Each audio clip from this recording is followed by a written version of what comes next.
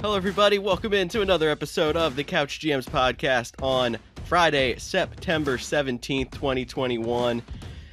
The three amigos are here to give you everything you need to know for week 2. We got your host, George Kerth, here with Tyler Snyder. Tyler, do a little jig there, I see.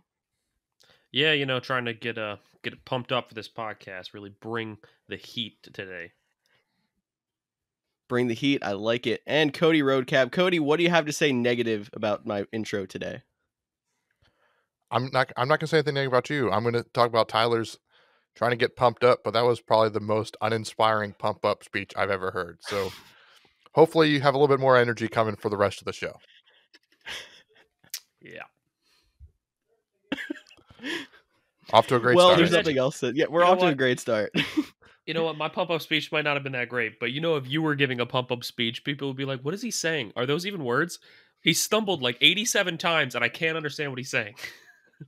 No, we'll just go back to the episode that he was hosting and I wasn't here, and he was like, "Welcome in to the Couch GMs podcast." Well, let's get to some news before we get too far off the rails here. We got to talk a couple of headlines that hit since our last podcast back on Monday, and that would be, first off, Raheem Mostert. We talked about him as missing about half the season with his knee injury. He has come to the conclusion that he will get season-ending knee surgery. What does this mean now for the 49ers, guys? We expected to see a lot of changes in that backfield, but now the entire season? Well, George cut out a lot there, but what he was saying is that Raheem Mostert is out for the season now, and what does that mean for the 49ers backfield? I think it means a lot for Elijah Mitchell, who was the hot waiver wire ad of the week. It might also mean Trey Sermon finally gets to suit up. If he gets to suit up and gets to play, maybe he'll be able to shine a little bit and, hey, maybe earn his way into that backfield, earn some playing time. We'll have to see how it shakes out because, the 49ers backfield is always a question mark. But George, we did post it a little bit on social media, but to anybody listening out there was a report that Raheem Mostert's wife came out and said, guys, please stop with the threatening messages. People were sending death threats and saying, hey, kill yourself, all because Raheem Mostert is out for the season. And there's no place for that in football. It's a game. You're playing fantasy football. This is real people with real lives, real careers that they're playing for. First off, did you think he was trying to get hurt? As a guy with bad knees, trust me, nobody tries to tear their ACL. It's miserable, it's horrible, and that's punishment enough. They don't need you reaching out to them. And on a little bit of a lighter note, this might come off sounding really mean, but if your fantasy season was hinging on Raheem Mostert to the point where you're willing to send death threats, you probably weren't going to win the league anyway, if we're being honest. Because Raheem Mostert, it's not like he was that great of a running back this year. Completely agree with that, Snyder. Again, and if you are sending death threats, and like he mentioned, if that was the hinging on your league in week 1, just put all the players on your bench, log off fantasy, and leave the fantasy community because we don't want you. We don't want people out there sending death threats to players. We want to support these players even when they're not on our favorite team. We like to cheer on these guys that help us win. They don't care about our fantasy team. It's a game for us couch GMs, people that are in their basements, in their living rooms, watching football every Sunday. If you're going to send a player a DM, say, great game, man, I love watching you play. What you did for the community was so important. Leave all the negative stuff behind. Agreed. Everyone spread positivity, especially in times like this, but all the time. We don't need any of that. So great words by you guys. To bring us back around to a little bit of advice here. You guys are right. It means a lot for Elijah Mitchell, and we will see what happens with Trey Sermon. He should be active this week. We'll see if he gets any carries. They also did sign Trenton Cannon, who was recently cut by the Ravens. Trenton Cannon's a special teamer. He's not really going to factor in, I don't think. But it's kind of a wait-and-see scenario here for the 49ers. Why don't we move on here to our first COVID concern Well, hold on, of the George. season. Hold Okay. on, George. That Trenton Cannon signing might not seem like a big deal because, Trenton Cannon, I mean, he had a couple snaps in the Ravens game this past week. He looked okay, and he's probably going to slot in as or running back number 3 or 4. He might be a gadget player, but the cutting of Trenton Cannon did free up some space on the Ravens depth chart, and it is worth noting that not Le'Veon Bell, the guy I was expecting, but Devontae Freeman was signed to the Ravens active roster and will likely play this week. It's interesting to me. I really thought Bell would be the guy that would outplay Freeman, but it looks like Freeman has earned the job first. Bell is still there on the practice squad, so we're gonna have to see how that Ravens backfield shapes up. But I thought that was worth noting that Devontae Freeman is there. Very true. That is very true. And yeah, I think it was a pretty even split between the two other backs on that in that committee there last week. But Tyson Williams and Latavius Murray. Latavius Murray seemed to get more of the carries near the end of the game. But we'll see if Devontae Freeman starts to factor into that at all and maybe make it a messy enough committee that none of them are going to be fantasy relevant. It's a wait and see scenario there as well. You're right. Back to the first COVID concern of the NFL season. The New Orleans Saints have 6 assistant coaches, I'm told not coordinators, but lower level coaches, and one player, being wide receiver Michael Thomas, test positive for COVID. Obviously, Thomas is not a concern to your fantasy team. He's still on the PUP list. He's not going to play for a few more weeks at least. And the Saints coaches who tested positive, I am told, were vaccinated. So there's a chance they can coach this week as long as they have no symptoms. But this is just the first outbreak of we're probably going to see a few. We're lucky this one isn't a lot of players, but does this concern you that it's week 2 and we're already seeing things happening? No. I mean, I think we saw last year that we're going to have to deal with some COVID issues. It didn't go away. It's still definitely relevant. Luckily, like you mentioned, the coaching staff was vaccinated. Actually, one of the Packers assistant coaches ended up testing positive for COVID too today. Uh, there's no, there none of them were considered high contact when they played that game in Jacksonville last week. So there's no, not saying that they're correlated, but it is interesting that those two teams played and those are where some positive tests are coming from. But it's just something you have to deal with it, and I guess that's probably a good time to remember. Make sure you're with your fantasy leagues. You're communicating with your commissioner, with your other league mates. As of right now, no games are projected to be canceled, but make sure you have a plan in place if a game is going to be canceled. Last year, we talked about how you post on your league's message board, on a Facebook group, in a group chat, however you all communicate a designated player on your bench. You have to do it before the Thursday night game if there is a potential COVID missing out. Just something to keep in the back of your mind. But again, luckily, this one has no players. We talked about spreading positivity. Let's spread positivity, not COVID. Absolutely. And we had some COVID concerns on the Titans roster too in preseason. It was Mike Vrabel woke up after a game and said he just had a minor sore throat and said, what the heck, I'll get it tested anyway. And it ended up as COVID. Just because guys have COVID this year, a lot of these guys are vaccinated and the symptoms are a lot lighter. And they are able to come back quicker, or it doesn't affect them as much. We saw last year with guys being unvaccinated, getting COVID, that they kind of seem to come back and not play as themselves for a little while. It did affect them a little bit more long term. I don't think we're going to have that as much this year, so I'm not as worried about it. But like Cody said, just be active, keep contact with the commissioner, and keep an eye on your fantasy team. Definitely the concern this season is more of timing of positive tests than it is actual symptoms, because there is still protocol in place where if they have a positive test, say 2 days before a game, it's going to be really tough for them to get into a game that weekend. Yeah, we saw that with And Zach then we Martin might in see week some one. concerns. Exactly. So there has been, I think, one other player I heard that missed a game because of COVID. Not any kind of high level player, but there's a couple so far. We got to keep an eye out if there is an outbreak. But I think the chances of anything like that are much lower than last year, just thanks to the vaccination rate. A player that will miss week 2, though, not thanks to COVID, still recovering from injury, is Odell Beckham Jr. He was a surprise inactive last week in the late games for the Browns. And I guess Stefanski just decided there's not enough plays in the playbook that he's comfortable with him running yet. And he's going to pull the plug a little early for week 2. Are you concerned with this long term now that he's missed 2 weeks, or do you think Odell Beckham's going to come back in week 3 or 4 and be the same old OBJ? Well, hold up before we say anything. What is the same old OBJ? Because we've had That's true. OBJ that is, a fantasy stud, and he comes out there and puts up 20 points a week or more because he's just that, amazing. And then we've had the same old OBJ that goes out there, disappoints, disappears, and maybe gives you 2 points. We don't know what OBJ is. And every year when you draft him, you're taking a risk.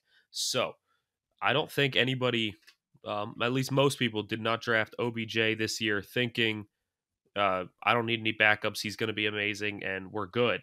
I think if you took OBJ, you kind of had some other receivers on your roster ready to play in case he wasn't what he was supposed to be. So you should have a backup plan.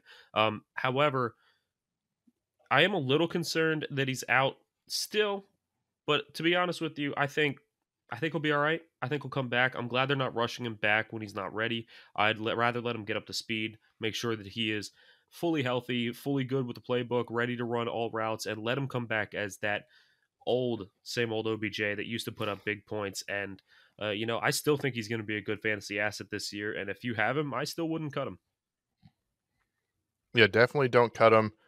Hold him out, unless you can find an old Giants fan that still has a strong attachment to him that wants him back on his team. Maybe trade him right before he gets back. But I like Odell Beckham a lot. He was one of my favorite targets because he was going so late in drafts, and I expect him to be back in week 3. So OBJ, definitely keep and stash. Great advice there, guys. And why don't we give more advice as we break down every game in our week 2 fantasy outlook? First game on the docket here for this week. 1 o'clock Sunday game. We got Las Vegas Raiders at Pittsburgh Steelers. Is there anybody in this game that you think stands out other than your obvious? Well, can I still say Darren Waller? This dude had 19 targets on week 1.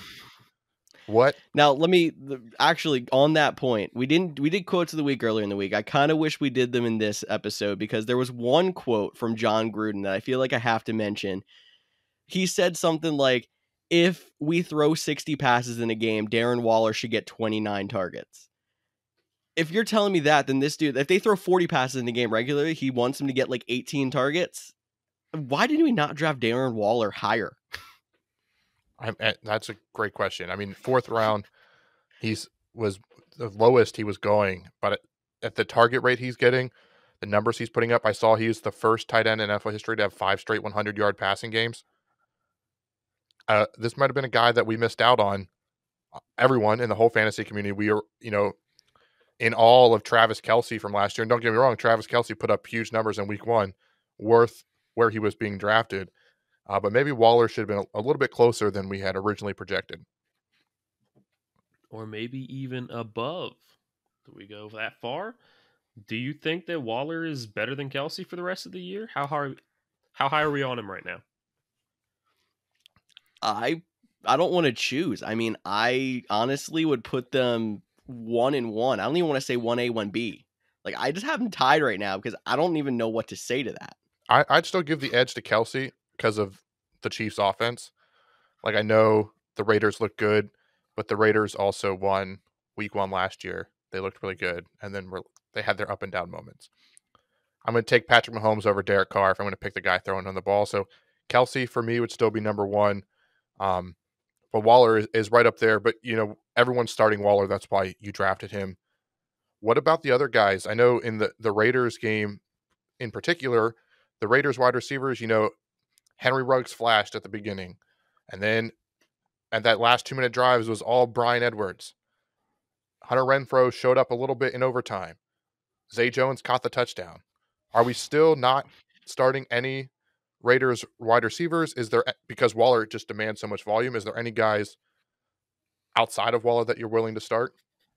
Well, can I just say first off, before we move on to that question, that Ravens Raiders game, as an outsider, might end up being game of the year.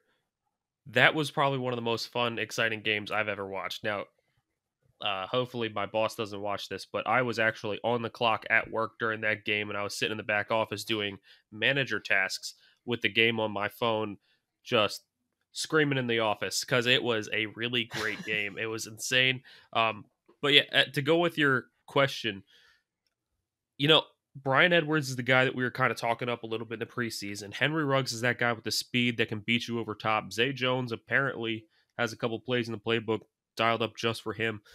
But the guy I really like at receiver, if I have to own one of them, is Hunter Renfro. I feel like he had the best connection with Derek Carr. Gruden was super high on him. Derek Carr even went out, or it was either Derek Carr or Gruden. I'm a little fuzzy on it right now, but one of them went out and said he's actually the best player on the team. He just doesn't get the recognition, and or one of the best receivers on the team. It's just, I think that Hunter Renfro is going to be that sneaky guy that you're going to want to own for later. That sleeper, he might emerge, especially if one of these four receivers that we're talking about goes down, or God forbid, hopefully it never happens, but Darren Waller goes down and they have to turn somewhere else. I think he's going to be the guy you want to look at. But for right now, I'm not starting him. Stash him, don't start him. If you're starting anybody else other than Darren Waller or Daniel Carlson, because kickers matter, the only other people I would be starting are Pittsburgh Steelers, in my opinion. You got to go with Chase Claypool, you got Deontay Johnson, you got Juju. Trying to balance out which one of those receivers is going to have a good game, that's a little tough. Big Ben, I don't love the start. He didn't really flash in week one very well. However, it was a tough matchup. Bills defense is really good. And Najee Harris is an obvious start as well.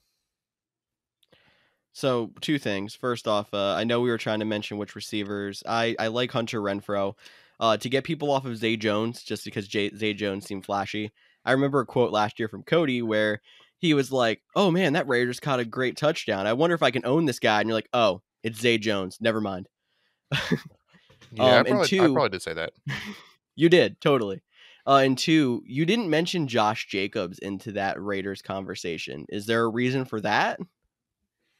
Well, he is questionable right now. I don't want to say definitely start Josh Jacobs until we know what's going on a little more. I mean, he was hurt last game, and if you watched closely last week, you did see after quite a few plays, he took his time getting up or was hunched over or pulled himself out of the game a couple times. He's definitely feeling it. And, you know, the Steelers have a really good defense. So we have to be careful when you see a running back that's banged up going against a defense like that. Obviously, if you have Josh Jacobs, he's probably one of your starters. So you're probably going to roll with him anyway if he is healthy, but he is definitely one to be a little weary of this week. All right, and just real quick on that, if he is out because he's dealing with the toe injury and their team around him isn't even sure he's going to play, Steelers defense is good. Kenyon Drake, or just no? Kenyon Drake's going to be the guy, or too much for that defense? I would put him in your I would put him around middle rankings for running backs. I mean, if you're talking about benching one of the top guys for a Kenyon Drake, probably not. If you're talking about a potential flex play for Kenyon Drake, then probably you could probably start him in there because anytime you have a starting running back, and if Drake's out, you're not going to have a lot of people stealing carries from him. It's probably going to be Drake, and Drake also has the pass catching ability, so he should, especially in PPR formats, have a little bit more value as well. So if Jacobs is out, I would say Drake could be a good flex, but it definitely depends on who your roster is. So if you're listening, if you're debating who to start, reach out to us. Let us know who you're debating between, and we'll break it down for you. Another person I want to talk about here really quick before we move on is Najee Harris. And Cody, you wrote a beautiful start sit article for this week, and you mentioned Najee Harris in that. Can you tell us where he falls in your conversation? Yeah, the dude has to start this week. We talked about it on our Monday show. He had 100% of the snaps. Raiders gave up the most rushing yards of any team last week in week one. I think he has the opportunity, has the volume. I know he didn't produce much against the Bills, but definitely put him in your lineup.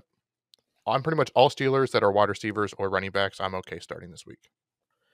So one more question Good. before we move on to the next game. One other potential play, and I'm just honestly curious here. We need to understand that it's not just quarterback, running back, wide receiver, tight end in fantasy. And I know kickers aren't a big thing to Cody, but there is defenses. Now, the Ravens really didn't put up as many points as we were expecting, and they are a high-powered offense. Yes, they were missing their star running backs, but Tyson Williams looked great, and Latavius Murray is still a serviceable back as well. You guys are a lot higher on him than I am, but that's a whole nother conversation. the Ravens still have a great offense, and Lamar was dropping dimes, and they still didn't put up the offense we were expecting. They also were getting blitzed like crazy. Even against a shifty guy like Lamar, the Raiders were getting sacks left and right, especially from one of my favorites in the league, Max Crosby. Where's your confidence level on the Raiders defense moving forward? I don't know if I would start them in a matchup against Pittsburgh that has so many different weapons and can attack you in so many different ways, but I think they've definitely emerged more onto my streaming radar.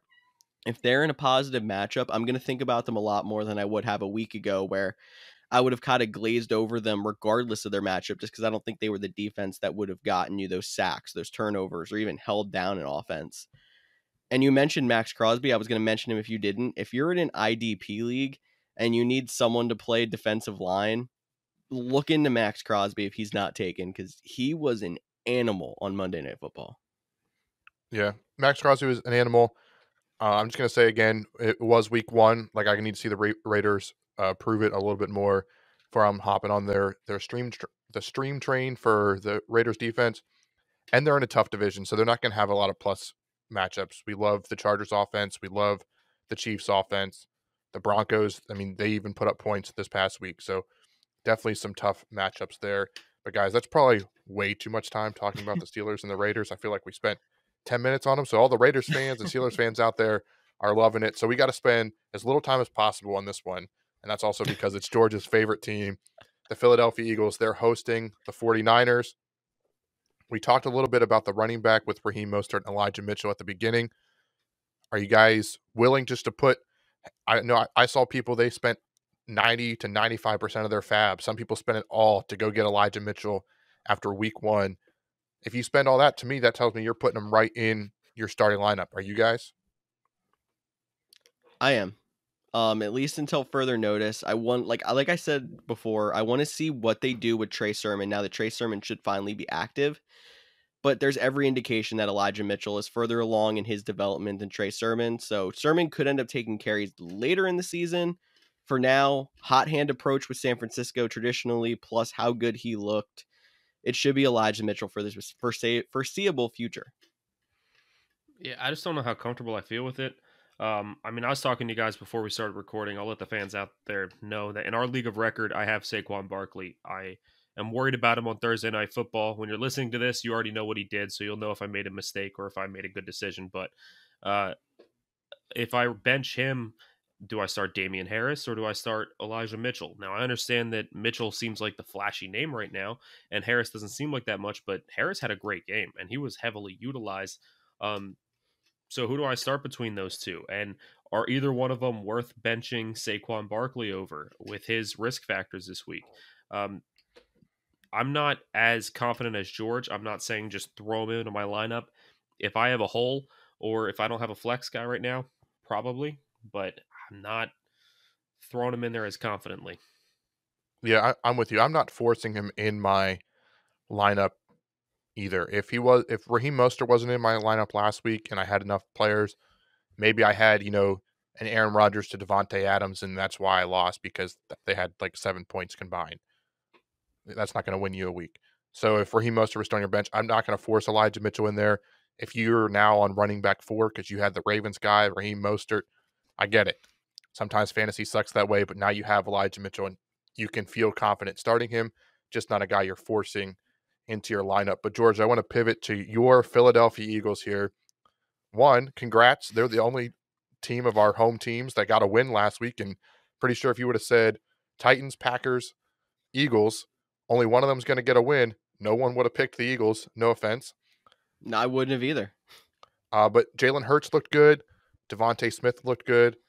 Dallas Goedert seemed to have a clear edge over Zach Ertz, and now Zach Ertz is dealing with a little bit of an injury. Mm-hmm.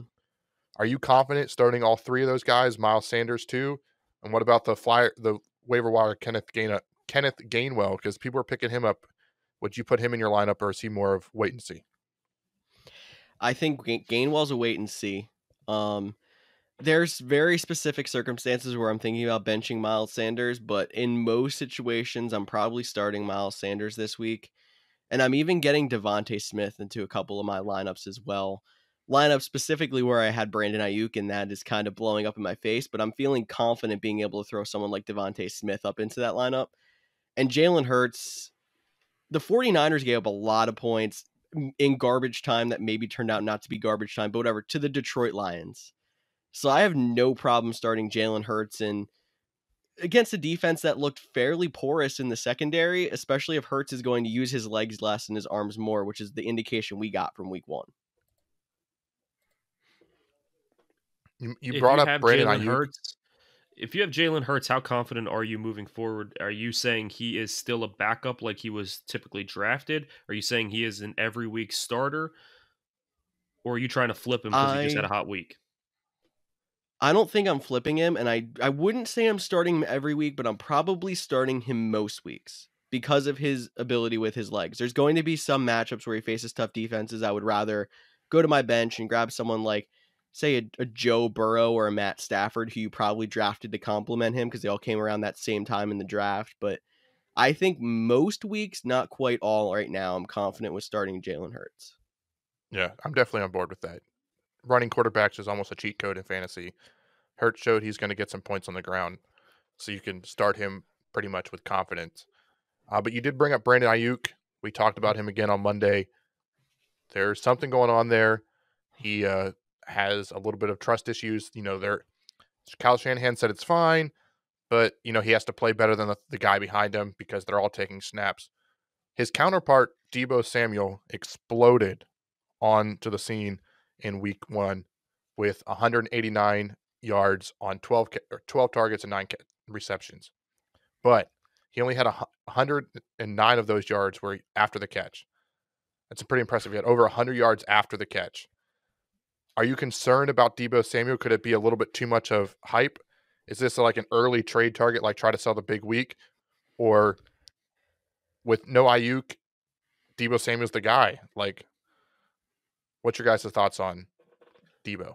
Well, with Debo, I would say I would try to flip him, just not yet.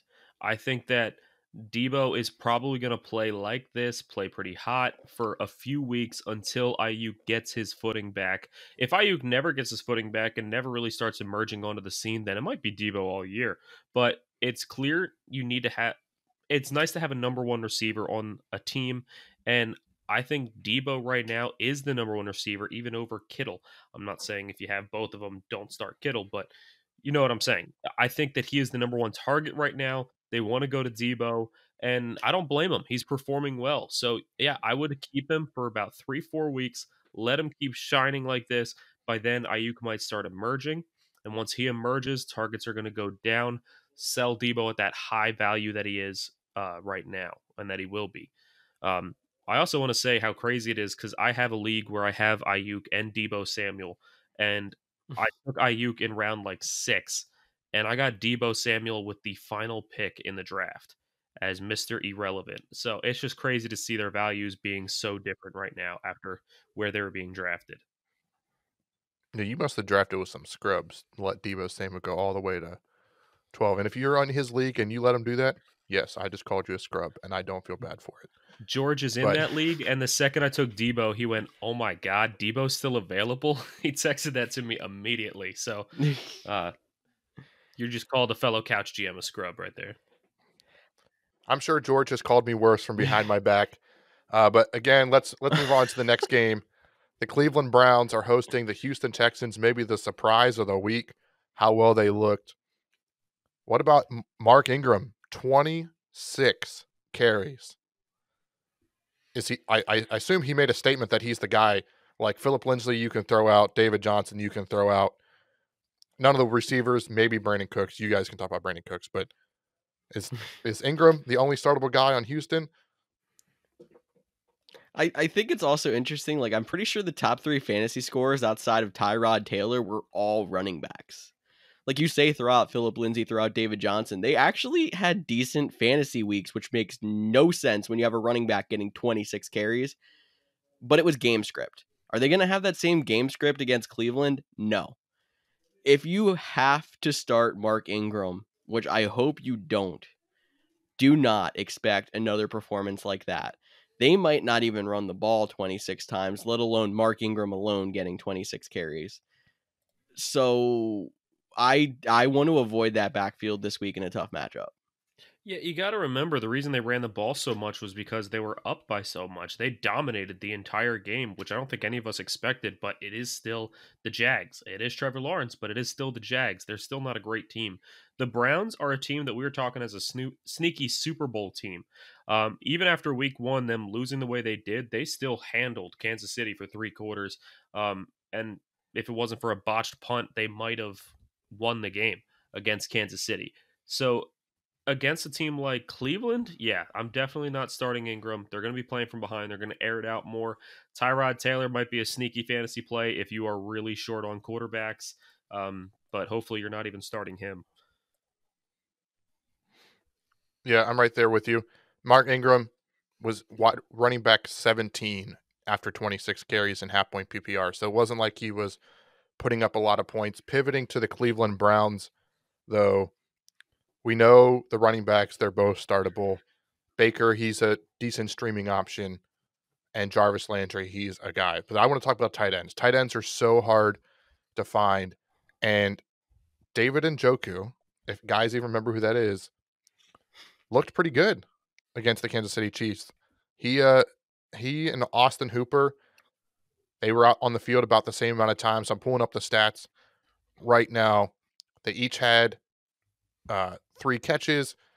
Njoku led the team or led the tight ends in targets. Are you willing to start any of them? And which guy are you keeping your eye on if you're not starting him this week, but maybe let's see how he does next week? Which one are you tending to lean more towards? If you have to start a tight end from the Browns, which again, hopefully you don't, I think the guy you have to look at is Hooper. He's more of your guy that's going to get the volume. I know that Njoku had more targets this week, but I wouldn't bank on that too much. I think Hooper's going to get more of the open field work. And Njoku's more of your touchdown threat. So you might be able to bank on some points there. But again, it's a high risk, high reward. Um, Nothing would make me happier if guys like OJ Howard and David Njoku would get traded to a team that needs a tight end so they can finally be utilized as a number one. I'm so tired of there being 3 tight ends on this team, 3 tight ends on the Bucks, and they never get work because of it. I'd love to see what they could actually do. Um, but short rant over. Yeah, I'm not looking at Njoku yet. Maybe I'd pick him up and stash him on my bench because he's probably available most places, just in case he does break out. But I do not feel comfortable starting any Browns tight end just yet. I agree with that. I think the person that I tend to lean more towards is Njoku, just because I feel like he hasn't seen that kind of volume since he started having his little "I want to get traded" rant last year. And I think he's the more explosive of the two. Austin Hooper's kind of the old reliable, but I think Njoku has the better chance of making the big play consistently. So I'm watching him, but right now you're right. Hooper's probably the safer play if you have to start somebody. All right, you heard it here first. We're split. Tyler is Hooper. George is Team Njoku. Njoku. That'd actually be a really cool name. But Yeah, anyways, it that's would. not his name. It's Njoku.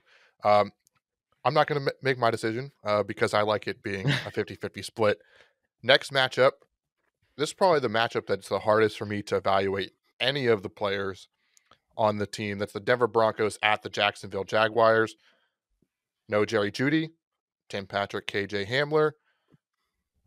James Robinson only had 8 touches in week 1. What's that about? For me, I'm trying to avoid this game at all. I don't even need to know that I'll see the score on Sunday night. Good. I don't want any players on this team. Maybe Melvin Gordon.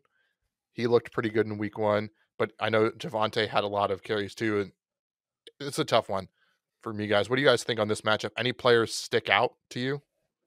Noah Fant. Oh, Noah that's Fant. that's a really good one. He's the one that I would start with confidence. I would think about starting KJ Hamler or Tim Patrick if you're wide receiver desperate at this point. But the only person I'm starting with confidence is Noah Fant. Yeah, I am wide receiver desperate in the league, and I am starting Tim Patrick in the league. So I feel like if you have to start one of the wide receivers, that's the one I like the most. He's underrated. He's not talked about enough, but he's always getting targets. He's always getting catches, and he's a touchdown waiting to happen. But yeah, other than that, I'm avoiding this game, just like Cody said. I'll see the score later. If you have to start somebody from the Jags, the guy I like the most is DJ Chark.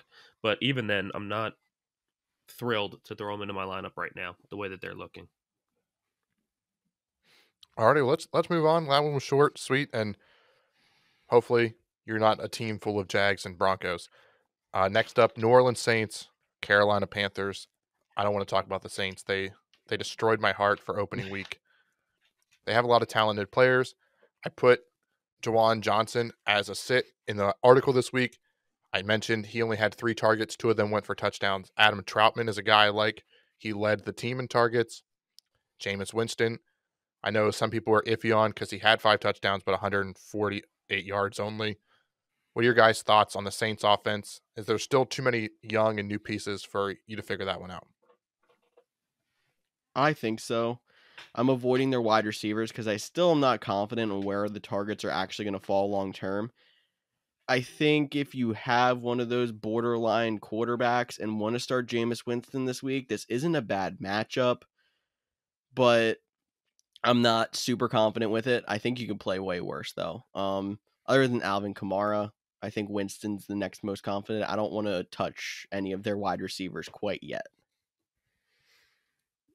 Yeah, I mean, in the beginning of the season, we were talking, oh, it's going to be Traquan Smith. Oh, it's going to be Marquez Callaway. And then all of a sudden it is, hey, it's Jawan Johnson. Like, what? It's just their team doesn't make sense yet.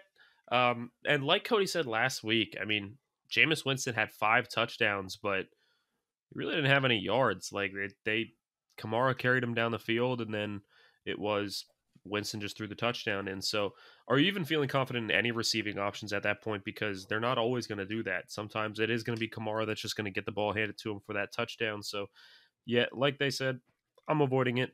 Going on to the other team, you got the Carolina Panthers, and I love that Darnold looked good. I really think that Darnold has been underrated for years. I think he had a bad situation with the Jets, and I'm glad that he's looking pretty good there. If you have to start somebody on the Panthers, I guess this Christian McCaffrey guy is pretty decent. I might start him. Now, obviously, if you have McCaffrey, he started everywhere. But I like DJ Moore. I still think he's a solid receiver. He's still a guy that I'm going to throw in there as my wide receiver too and feel okay with it. So that's not too much else on the Panthers unless I'm forgetting somebody. My question is Robbie Anderson, because he only had 1 catch and it went for a touchdown in week 1. I expected a much heavier workload from him, similar to last year where it was the 1A, 1B with him and DJ Moore. Do you think this happened to be a game plan that took Robbie Anderson out of week 1, or what do you think the deal is? I don't know if it was a game plan or not. I mean, I'm not too worried about it long term. Versus for Robbie Anderson, I think there'll be, there could be game plans where he's more involved. I think typically they're both reliable starters. But I did find it interesting when doing the article for the sit and start weeks, and Robbie Anderson actually made the sit list because he only averages 7.5 points in his last 2 games against the Saints since he came to Carolina. So definitely something to keep an eye on. Like the Saints have seemed to figure out a way to take him out of the game. I mean, it's a different quarterback now. It's a different year. The Saints are incredibly banged up at the secondary. They lost Marshawn Lattimore after Sunday, but shout out to him for that huge contract extension. I don't think we talked about that at all, but because he's a defensive player and fantasy's more offensive heavy, but shout out to him. Huge contract, but they're banged up in the secondary, so you think that he would be a start, but I might be a little bit hesitant. But DJ Moore, those 8 targets, he's definitely in my starting lineup this week. You know, I I find it funny that you said that Robbie Anderson only averaged like 7 point some points per game last year. Cody and I, you and I both just had weeks in fantasy in certain leagues where 7 points from a receiver would have been a blessing because we just had absolutely just crap the bed. We didn't even show up. I know my fantasy team didn't show up in most leagues, so uh, 7 points actually sounds nice, but normally that is pretty low. But let's go ahead and move on to the next game. We got the Los Angeles Rams and the Indianapolis Colts. Um, I'm still going to be a Matt Stafford hater, and I'm going to do it all year. I don't think his week 1 was that impressive. Everyone else thought he was. Um, playing like Peyton, and I think it's ridiculous. But we're going to see him in a tougher matchup this week because the Colts defense is a lot better than what he got to face. Stafford could be a potential starter in fantasy for your quarterback, but he's probably not the guy you want to throw in there. You probably drafted someone above him that you like better. Also on the Rams, you got Cooper Kupp. If you have him, you're obviously starting him. If you have Robert Woods, you're probably starting him. Don't like it as much. But the guys I'm curious of, would you start Van Jefferson? We saw a good week from him. And would you start Gerald Everett at tight end? Gerald Everett doesn't play there anymore. It's Tyler Higbee. That's what I But meant. My bad. yeah, Tyler I know. Higbee.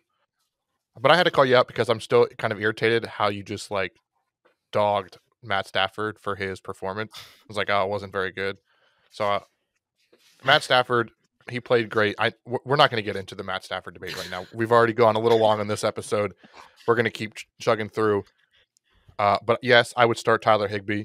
Tight ends are so hard to find outside, honestly, the big four. So he's in a high-powered offense. He gets targets. You're going to just start him. Like, if you didn't draft one in the first 4 rounds, well, you're probably not going to have a tight end that scores more than 10 points most weeks, unfortunately. So just live with it. I like Higbee. And I just want to point out Darrell Henderson. Everyone was like, oh, Sony Michel, they traded 2 picks to get him. He was nowhere to be found until the fourth quarter. I don't know if that some people might be like, well, he's still trying to learn the offense. I mean, he's had 3 weeks to get up to speed. You saw Latavius Murray on Monday night have 3 days and was splitting carries. Darrell Henderson is the guy in LA. He has very good value at this moment. The only question and concern with him is how long will it be until he gets hurt? Hopefully he can make it all season. That would be amazing for him and my fantasy team. But Darrell Henderson, great look. And I don't remember the second part of your question on the receiver that you asked. I think, was it Van Jefferson? Van Yeah, Jefferson. I was going to touch on Van Jefferson if you wanted Take to. it away, George. Okay. All right. I am not starting Van Jefferson in this matchup. I think if there's a plus matchup or a situation where, say, there's a really good number 1 corner, like if they were to go against Green Bay, you might see either Woods or Kupp get locked out. In that case, you're going to see Van Jefferson get more work. Right here against a good defense, nothing like that happening. I would not play him. He may be worth a speculative ad for your bench, but I don't think he's going to be consistent every week starter for anybody. Yeah, I mean, we saw what Josh Reynolds did when he was there as the number 3. He put up some decent points. He was pretty consistent, but he never put up the kind of points that you wanted to pick him up immediately and start him. But Van Jefferson, I definitely think has upside over Josh Reynolds. I think he's a better receiver. So maybe later in the year he can emerge, especially if there is an injury to Kupp or Woods. Hopefully there's not. I love both of them. But what about on the Colts side? Carson Wentz didn't play bad. I mean, he didn't light the world on fire, but he didn't play bad. We talked that Marlon Mack was nowhere to be found, but Jonathan Taylor still wasn't as impressive as we were hoping. As far as receivers, that again, is there any Colts receiver you actually feel comfortable starting in this week? I don't. I think I'm looking more at the running backs. I think Taylor's probably going to be a start for you most weeks because of where you took him. And because of the matchup, I think LA is going to put up a lot of points like they typically will. It could be a good Nyheim Hines flex game. We talked about it earlier this week where that could be a backfield that brings in 2 starters some weeks. This could be a week to get Nyheim Hines because if they're playing from behind, he's going to get a decent amount of catches out of the backfield. Yeah, I agree with that. I like not Neum. Man, I cannot say players' names today. Nyheim Hines, I Hey. like him this week. I also like Jonathan Taylor. He looked good. And Jonathan Taylor, we think Nyheim Hines is the pass catching option, but Taylor still had 7 targets, 6 receptions, 60 yards. So he was definitely heavily utilized. Seems to be a big portion of their offense, at least for now, is the running backs are pass catchers. I mean, no one's starting Jack Doyle. His days of being a tight end that's fantasy relevant are beyond over. If you're going to make me start a Colts wide receiver at this moment, it's going to be Zach Pascal. I mean, I still like Pittman. I think he can come on by the end of the season. Like, don't cut Pittman yet. That's just my personal opinion. Some might agree. I'd stash Pittman for a few more weeks. But outside of the running backs, that Colts offense is heavily utilizing them, and I would avoid anyone else on that offense for now. All right, I think you summed it up pretty nicely there. So why don't we go ahead and move on to a divisional matchup? We got the Buffalo Bills and the Miami Dolphins. Um, I think the Bills are heavily favored in this matchup, and you're going to start your obvious guys like Josh Allen, Stephon Diggs. Um, but Zach Moss was a healthy scratch last week, and Devin Singletary played well. Are we comfortable starting Singletary? If Zach Moss is playing this week, do you think about starting him? Do you think about starting Emmanuel Sanders, Cole Beasley, any of those guys? Gabriel Davis, even. They had 4 receivers that were involved last week, and even though Singletary was essentially the only running back to get touches, he got, I think it was 11 carries last week. The Bills have proven since their times late last year that they're just not going to be a team to run the ball much. If Zach Moss is inactive and you are running back desperate, like really desperate, you may want to start Singletary in the hopes that he happens to get a touchdown or pop a couple of 15-yard runs. But I would be more confident if you're talking flex and you're talking Singletary versus Davis or Cole Beasley. I would much rather start one of the 2 wide receivers because I feel like they can get almost as much work in targets and catches as Singletary will in carries. Okay, well, I see. I tend to like Singletary a little bit better if he doesn't have Zach Moss there. He did have 11 carries. He got 72 yards out of it. He averaged 6.5 yards per carry on the Steelers defense. He still saw he had 3 receptions on 5 targets, so he was still utilized in the game. I understand, it might be a flex option. Hopefully, it's not your running back 1 or 2 unless you've been desperate for injuries. But, let's talk about some guys that we mentioned a little bit earlier. Like, what if Josh Jacobs is out? Devin Singletary, Kenyon Drake. If Zach Moss is out and Josh Jacobs is out, we're saying that. Because if Zach Moss is Yep. playing, I still don't trust it, and it's an easy Kenyon Drake for me. Um,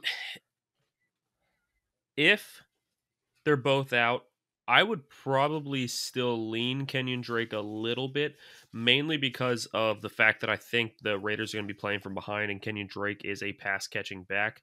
But it is close. I do think Singletary is worth a look if you have that situation.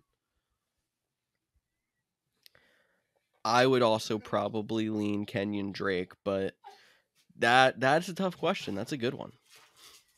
And just for the record, they both tied for RB27 last week with 9.5 points and half-point PPR. So that's why I picked those That's 2. with one of them starting and one of them playing slightly more than a backup role because Jacobs played but was hurt. Correct. Kenyon Drake had 5 less carries, but he had 2 more catches. So it was about the same. And one played the Steelers defense and one didn't. But who they even playing? I am so lost. Oh, the Miami Dolphins. That's right. Miami Dolphins. I love Myles Gaskin, and everything in my body tells me to start Myles Gaskin, except my head. My head's like, I probably wouldn't start Myles Gaskins this week. What are your guys' thought on the whole Myles Gaskin situation? I mean, he looked good. He was the guy, but again, he didn't get in the end zone. He had 11 carries last week. Or I'm sorry, he only had 9 carries last week, but he did have 5 receptions. So 10-point fantasy week without scoring is pretty decent for, a mid-tier running back. But he has the Bills this week. So what are your guys' thoughts? I don't love it. I'm not a big Gaskin fan this week. If I have to start him, I will. But there's so many mid-level running backs that you're kind of sketchy on this week. I know I was asking you guys earlier, like Darrell Henderson, Myles Gaskin. I mean, there were some other guys I threw in there too, but there's so many like mid-level guys around that pick that Miles Sanders, that was the other one, that you kind of just have to go with your gut. And I've said this before, and if you go with your gut and you're wrong, well, at least you tried your best. If your gut is telling you start Myles Gaskin, but you'll Google it and it says Miles Sanders, and everything in you is saying Gaskin, but online says Sanders. If Gaskin ends up going off and you would have won if you started Gaskin, you are going to hate yourself more then if you would have started Gaskin, you were wrong. You'd be like, well, at least I tried. So go with your gut. If you have one of those mid-level guys, you can reach out to us. We can give you some advice. If your gut's telling you one guy, go with it. And don't go off of a random name generator wheel, because that we see how that worked with me between Tyler Lockett and Brandon Ayuk last week. Great. And then real quick, Miami Dolphins, real short, Mike Gesicki, he goose-egged in week 1. Does that scare you at all? Are you, again, we know how the tight end market is. Are you willing to put him back out there? You pivoting? What are your thoughts? Keep him on your team, but don't start him. That's all I got Yeah, to say there's at about least him. 12 tight ends. There's at least 12 tight ends I like better than him this week, but I wouldn't cut him. Alrighty. New England Patriots, New York Jets. I feel like this is like a matchup that's always hyped, but it's been one-sided for many years. Who are your favorite players? I'll let you pick either team. I mean, there's a lot of players to pick from. Is there any guys that stand out? On the Jets side, I'm going Corey Davis. He's my guy, and it's not just because I'm a Titans fan and I have 3 Corey Davis autographed jerseys. It is because Corey Davis looked like a true number 1 receiver. He looked great in that offense. He was pretty much the only guy Zach Wilson was able to hit, because I don't think Zach Wilson is quite there yet as an NFL quarterback. And on the New England Patriots side, I'm going Damian Harris. We were worried about Ramondre Stevenson was so good. That's why they got rid of Sony Michel. Stevenson was nowhere to be found. Damian Harris controlled the game, was able to create space, make guys miss, and he was heavily utilized in the game. So those are pretty much the only 2 that I like in this matchup. I'll start with the Patriots side, and you already said Harris. I think Harris should be in a lot of people's starting lineups after seeing his workload in week 1, but I'm going to go to somebody else, and there's a big debate between Jacoby Myers and Nelson Aguilar. This week, if I had to pick one of them, I'm going Nelson Aguilar. I know, Cody, you had mentioned something about Jacoby Myers in your article, as well as Corey Davis. So do you want to hit both of them here? Nope. I want you to go to the couchgms.com and check it out for yourself. Shameless plug. I like it. No, that's good. That's good. I like it. So if you guys want to find out who you should start between those 2, go check out what Cody wrote and spent hours and hours getting together last night. Go check it out. Why don't we go ahead and move on to the next matchup, because we are definitely spending too much time on some of these guys. The Cincinnati Bengals and the Chicago Bears. You got Joe Mixon, you're starting him. But the question with the Cincinnati Bengals every week is Tyler Boyd, T. Higgins, Jamar Chase. Which one are you starting? Round 1 went to Jamar Chase, but I still think, like last week, the person I'm most confident starting week to week right now is Tyler Boyd, but I'd be much more confident than I was last week starting Jamar Chase if you were in that situation. Yeah, I think the safest guy on the roster is T. Higgins. I think it's going to go back and forth between Tyler Boyd and Jamar Chase on who is the top guy. Like, I think T. Higgins will be wide receiver 2 pretty much. It'll just go back and forth between those. For me, I'm taking Tyler Boyd this week as well. Again, maybe Jamar Chase will prove me wrong. He looked really good in week 1. Friend of the show, cousin Chance, Bengals fan. We had to watch that whole game. So had a lot of eyes on that one. Good to see the Vikings lose last week by their kicker, and I hate saying this because I still need a kicker for this week, and it's a guy I'm probably going to pick up. But rookie Evan McPherson, dude has a cannon for a leg. So I know I'm anti-kicker. If you're playing with kickers, you should tell your commissioner to get them out. But if you need one, I do like Evan McPherson this week. Absolutely, Cody. Absolutely. And, going on the Bears side, every week I'm just going to hope that it's a Justin Fields kind of game. I'm going to hope that he steps in there and starts, because once he does, Justin Fields is going to be an every week starter at quarterback, in my opinion. He's that electric.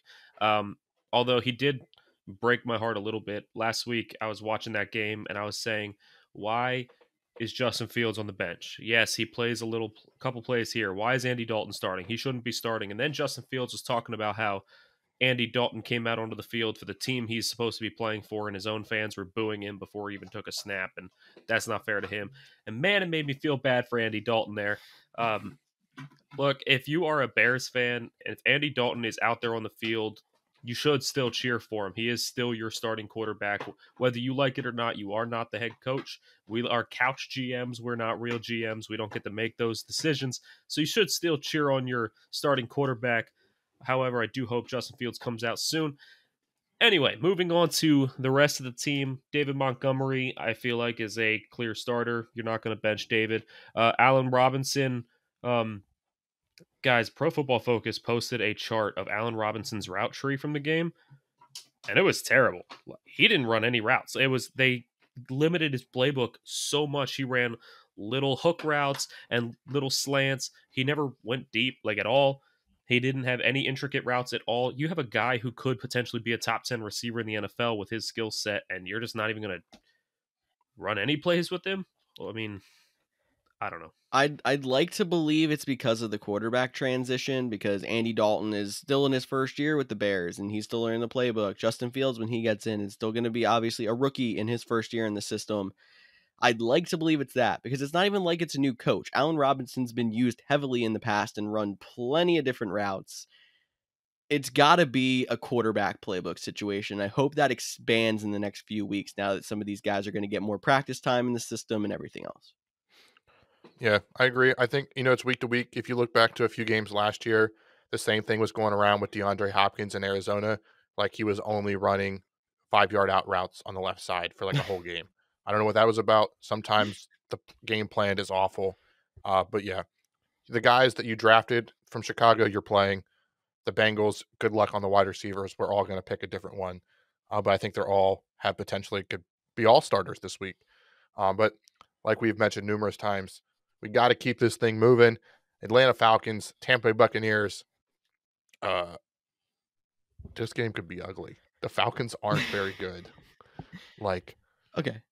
I'll jump right into this one then. There's a lot of Buccaneers receivers that did well last week. One of them was not Mike Evans. We think Mike Evans is healthy, but you're saying this game could get ugly. Are you worried about starting any Bucs receiver just because they could get up so big? Nope. Okay. Nope, not at all. You Now remember the last year important part. when you played the Rams, or no, I'm sorry, when they played the Lions, and like Brady threw like 5 touchdowns in the first half and then like didn't play. Oh late in the yeah, season. yeah. Okay. Yeah, this You game got could be it. similar to that. So like Mike Evans' day might be done by the mid third quarter. Maybe I'm over talking this game a little bit. It is divisional, and they're always played a little bit tighter. But I have no confidence. We told you on Monday about the Ronald Jones thing, where we stand with him. So the receivers, Brady, even Gronk, I'm fine with. The Falcons, Calvin Ridley, everyone else, no. Yeah, That's I'm still including starting Mike Kyle Davis, if you guys Pitts. didn't catch that. I'm still starting Kyle Pitts because, the tight end market is so thin that my only other tight end is Jonnu Smith, and I still don't even feel confident in that. So between the two, I like Pitts a little bit better, but yeah, my tight ends are rough. Happens to the best of us there because the tight end position is a mess. But I think that pretty much covers that one. So we're going to move on to the next game. The Minnesota Vikings at the Arizona Cardinals. Biggest question to me. Wait, I think Chandler Cardinals Jones get another backfield. sack. Chandler Jones getting 5 more sacks. No. Guys, I just want to point out, I did see a thing. So Taylor Lewan made a comment after last game that he sucked thanks to Chandler Jones for exposing him and everything. However, after that, to anybody out there that doesn't know, Taylor Lewan and Will Compton started a podcast called Bussin' with the Boys, where they interview different NFL players. They talk about football, talk about life, and a video clip surfaced from Bussin' with the Boys this past week, where Taylor Lewan is talking to fellow Titan Jeffrey Simmons, and they were going over this college game where Jeffrey Simmons had 5 sacks in one game. And Taylor Lewan spoke up and said, wow, 5 sacks in one game. If I was the head coach of that team, I would be punching that offensive lineman that gave that up. That quarterback, I'd probably never talk to him again. That guy sucks. This video surfaced of him saying all this stuff right after he gives up 5 sacks in one game to Chandler Jones. So it is not looking good on Taylor Lewan right now. He jinxed himself so bad. Yeah, it's not good. But Chandler Jones is a monster. It's kind of hard to... I mean, I blame Lewan. He did terrible, but Chandler Jones is going to feast all year. He is an absolute animal, and this Cardinals defense is insane. My favorite play, other than Kyler Murray, in this entire matchup is the Cardinals defense. I like them this week again. They have so many playmakers. If you need a defense, Cardinals are out there. Throw them in your lineup. Don't be afraid. Other than that, I mean, you have your obvious guys like Dalvin Cook. You're going to start Adam Thielen. You're going to start Justin Jefferson. You're going to start on the Cardinals side. DeAndre Hopkins is going to be a starter. But we did see, Rondale Moore. He had some electric plays. Christian Kirk, he had some electric plays. We saw a split between Chase Edmonds and James Conner. One receiver, one running back. Cody, you got receiver. George, you got running back. Which one do you like better? Go ahead, Cody. Oh, you're going to put me on the spot, make me go first? I'm taking Christian Kirk still. I still think it's a little too early for Rondale Moore. I'm not expecting 2 touchdowns for Christian Kirk like he had last week. That might be a little bit tough to replicate. You typically don't chase fantasy points. I feel like saying Christian Kirk is what I'm doing, but I still like his volume potential for now. Now, on Sunday after this game, I'm sure Rondale Moore might have like 1 catch for 75 yards and a touchdown. If that happens, so be it. But Christian Kirk should be more reliable. I'd like to think when it comes to the running backs that the Vikings are going to keep this game a little bit closer than last week's game was against the Titans. I don't think the Cardinals are going to win every single game 38-6 or whatever it was. And I like to think if the game's closer, it's going to feed better to Chase Edmonds. Chase Edmonds is also the bigger, big play guy. Connor got a lot of carries last week, probably because they were milking the clock. I would lean Edmonds, not confidently. So you would think Edmonds the better running back, but you're not starting him? Yes, that's what I would go. Yeah, and then just to keep in mind on this game, Eric Kendricks, Anthony Barr, Everson Griffin, all might not play this week. So big run stuffers for the Vikings. That's some big, and they're 2 best linebackers for sure. So keep an eye on the injuries for that one. We'll keep you updated on inactives on Sunday over on Twitter. So make sure you're definitely watching that one.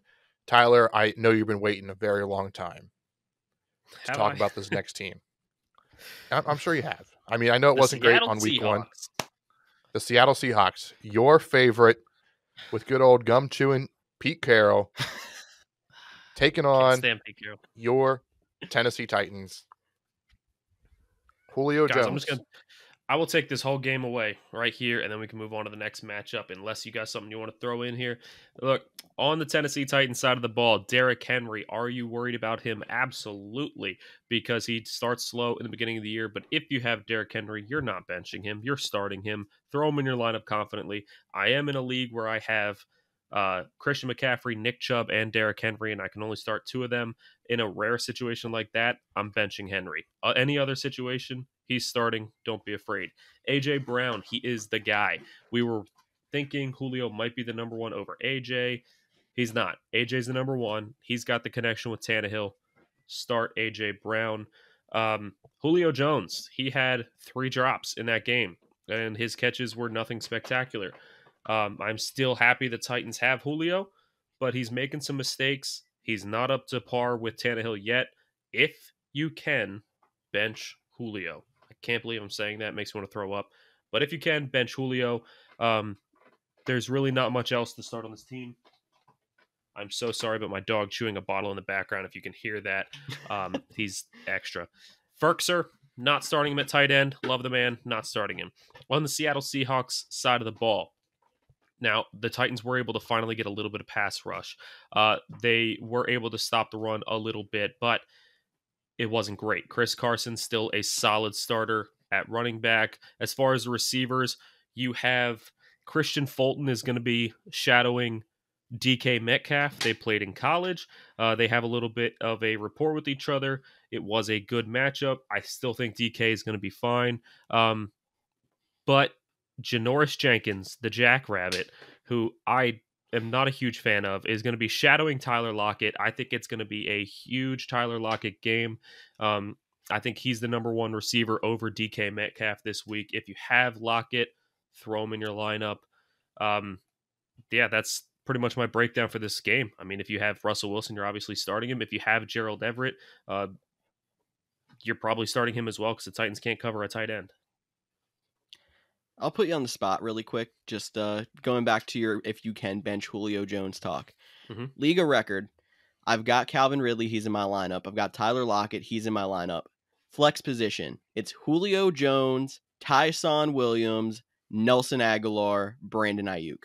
Ayuk's pretty much gone. So Julio, Tyson Williams, Nelson Aguilar. Who would you start?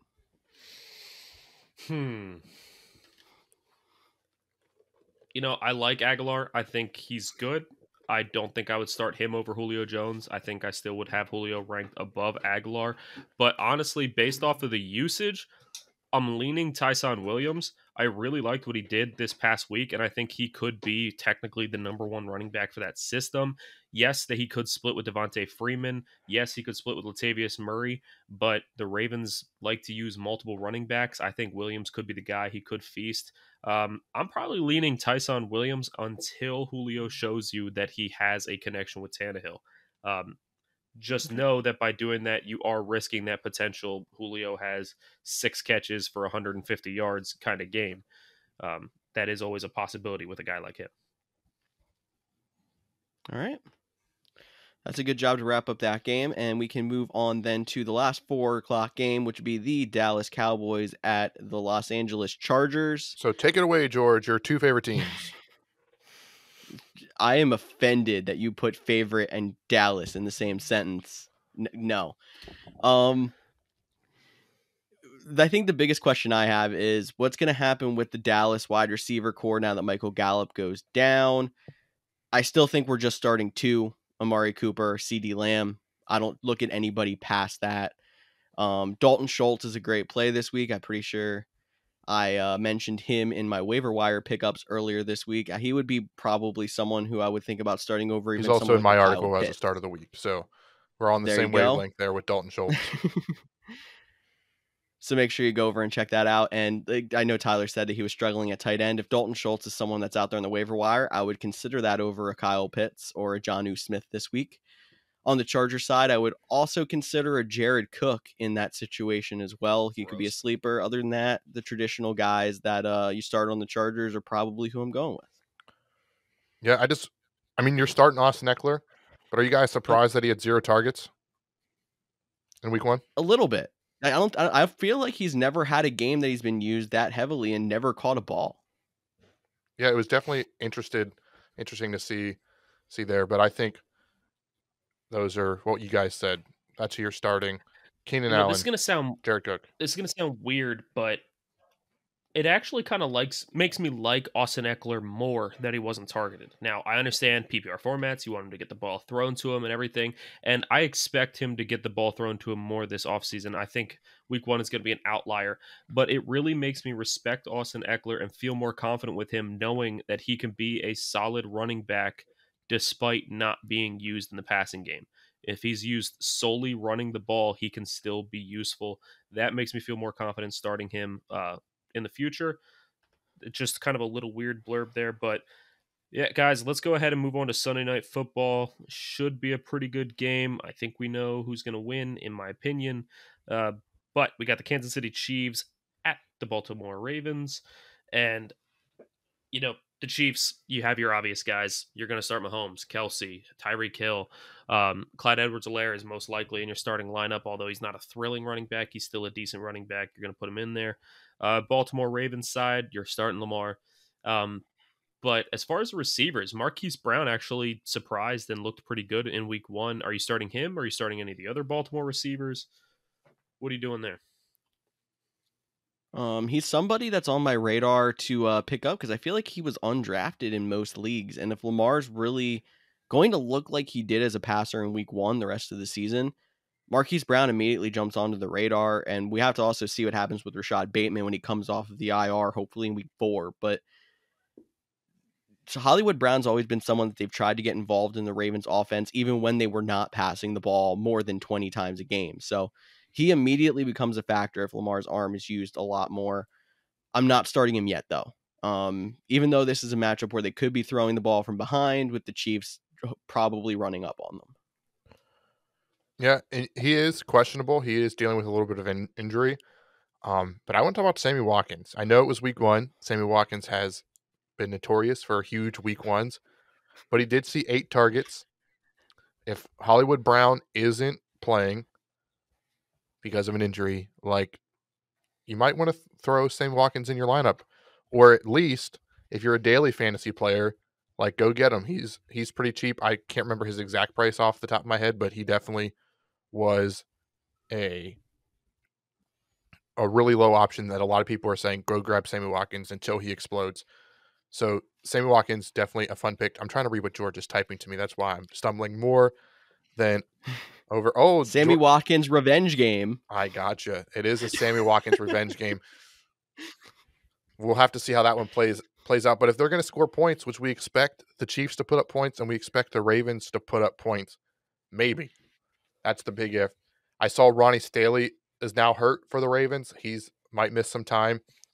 So they're going to have to move Villanueva over to left tackle. They could barely block the Raiders' front four. Could be a long day for the Ravens.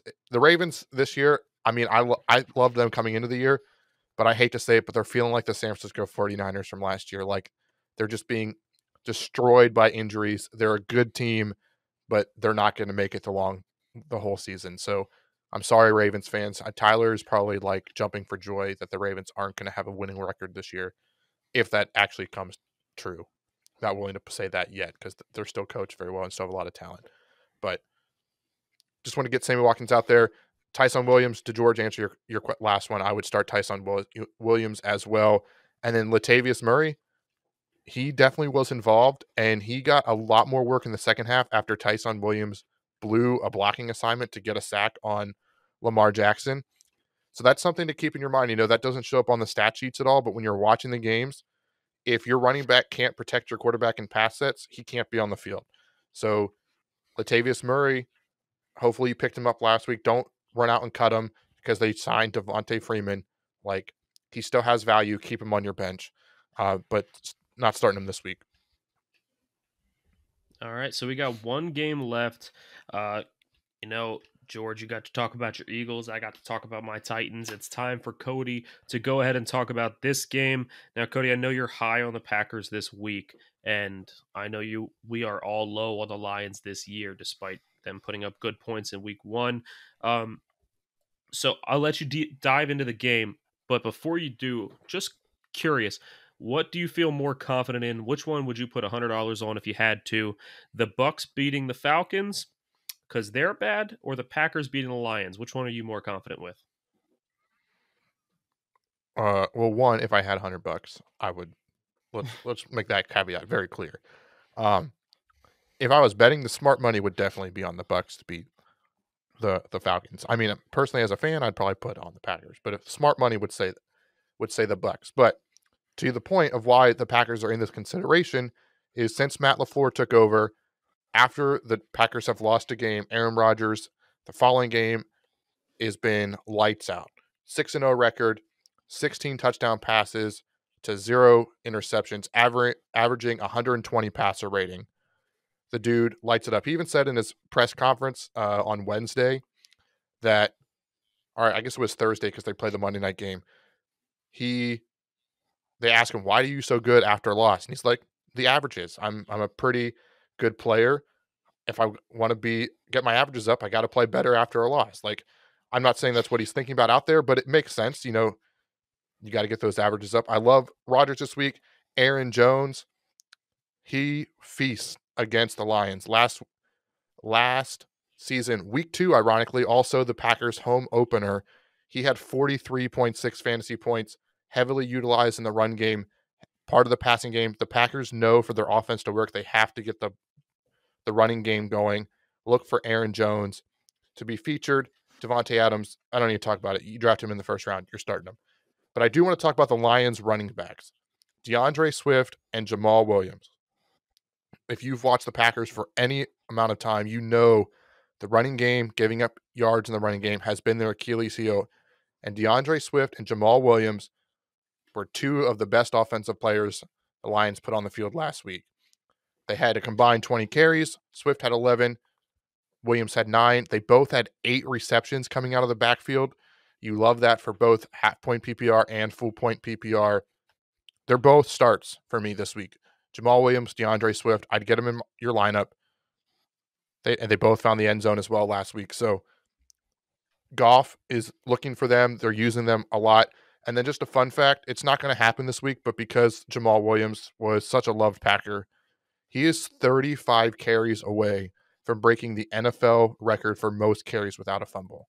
A guy we don't really talk about, but that just goes to show you how reliable he is, how, that's why he gets carries. That's why he's even competing with DeAndre Swift. The dude is talented. He's reliable.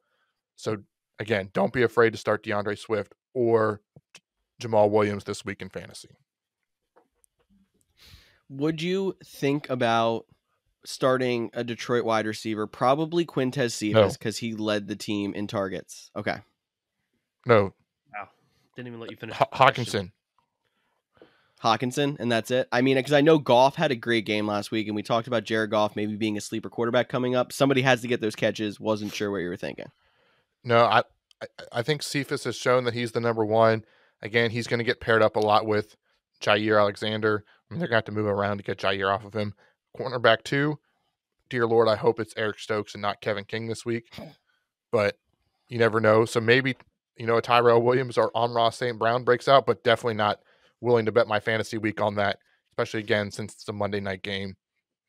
So, and when the running backs are each getting 8 receptions apiece, like, really wide receiver 1 is passing option number 4 on that team. So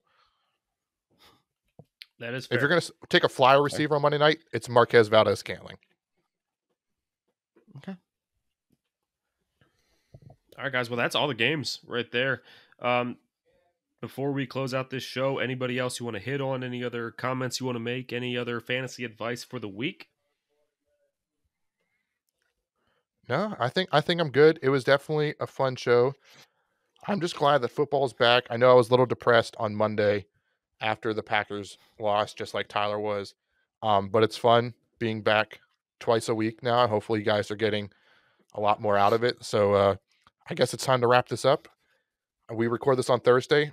Thursday Night Football starts in a little bit in 10 minutes. So here, let's do something fun at the very end. Let's just say the score of the game like we already. Man, I can't believe the Giants won that 27-16. Man, you go 27-16 Giants. I like it. Even though the fact that that's really weird because Washington won 28-12. Yeah, I'm going 12. 12 is such a weird score. 12. Where'd you get that 12? It was 28-21. I mean, the Giants got close, but Washington pulled it out in the end. You just mixed up that score a little bit there. No, already, 12. well, I'm dyslexic though. I guess we'll have to wait and see who's right on that game. But as always, thank you again for listening to another episode of the Couch GMs podcast. And guys, listen, my only advice that I would give you before I close up here is just because you lost week 1, or even if you already know you're going to lose week 2, your season is not over. It's a long season. You can build your team back up and shoot for that championship. A lot of the times, the guys who win the championship aren't the guys who make it as the number 1 seed. So just keep fighting, keep making moves, make trades. Trades will help build you back up. And if you're curious on who would help you get back up, who you should start, who you should pick up, who you should trade, reach out to us. Let us know. Ask your questions. You could even post on the message boards and we will help figure it out. Maybe we'll even bring somebody onto the podcast this year and see what we can do to help fix their team. Either way, it's going to be a lot more fun for us and more fun for you if you get involved, so please do so. And thank you one more time for listening in to this week's episode of the Couch GMs podcast. Enjoy week 2, everybody. We'll be back early next week to break down everything you need to know on waivers. Enjoy week 2. We'll see y'all soon. Boom.